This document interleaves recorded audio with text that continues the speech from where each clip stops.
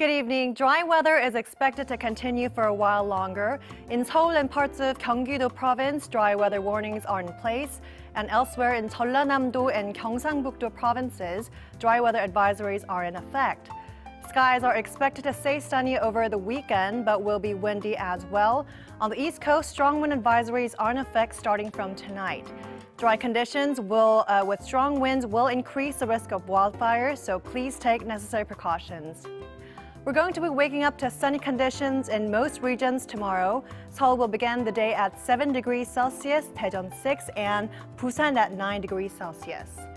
The highs will be a bit lower than today's though. The daytime high peaks at 12 degrees in Seoul, 19 in Daejeon, and 18 in Jeju. Now I'll leave you with the weather conditions around the world.